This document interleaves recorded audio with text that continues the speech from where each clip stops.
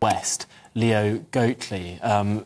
Leo, this is an extraordinary case, but I suppose one that does echo murders in history. We've been talking a lot about the most prolific child murderers in British history. At one point, Rose West was considered to have that accolade. Do you see similarities in this case? I'm not sure if there are similarities. Both, of course, are prolific. I think that the most concerning thing about the Letby case is the breach of trust, the abominable breach of trust by her because of the special position she was in. This was a neonatal ward for the most vulnerable human beings alive. Children born prematurely, children with illnesses. This should have been the place where they had the best chance to live. And they were so cruelly taken away. You know, my feelings are for the sadness and despair of the parents and families. I think it's dreadful. With Rose West, there was betrayal by her and Fred in that they did offer tea and sympathy to many of their victims, where they were running away from difficult situations in children's homes. And then they would, of course, abuse them for their sexual gratification, and those young teenage girls would end up murdered. But I just think that the wickedness is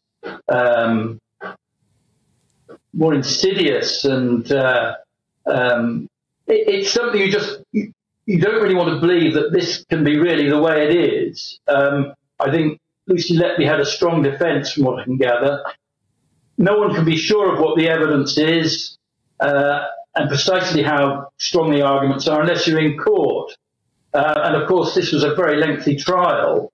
So you just hope against hope that this can't be true. So it is most distressing, very distressing, that this could happen. I think these kind of wicked, aberrant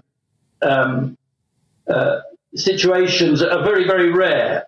I think Fred and Rose West were very rare, and I think even more rare would be the prospect of an evil enterprise within a hospital with such innocent victims. Leo, what do you think it is about the psyche of these women who kill repeatedly, who are so cool and calm on the surface, but evil and calculating underneath?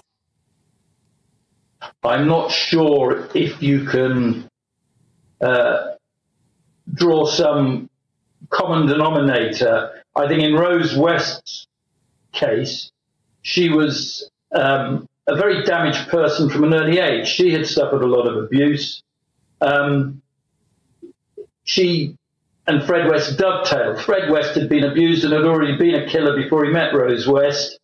And I think Rose West had this contained extreme violence that she would unleash. And of course, there was the sexual dimension, which was certainly promoted by Fred West. With Lucy Letby, it's much more difficult to fathom what on earth motivated her.